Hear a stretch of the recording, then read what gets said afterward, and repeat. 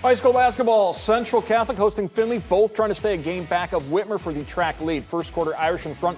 Luke Wyrock goes inside to Ryan Montgomery. Continue to rack up the D1 football offers. Can hoop a little as well. Gets the bucket. Trojans within 3. Second quarter, Central down a point. Noah Langford finds Michael Greenlee Jr. He's close to 50% from behind the arc this season.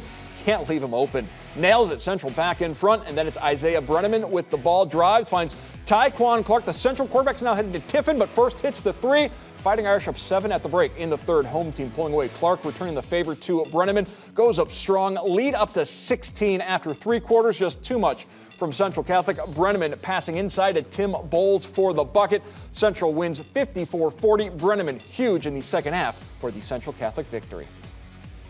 Just driving to the basket and making plays for my teammates when, it's my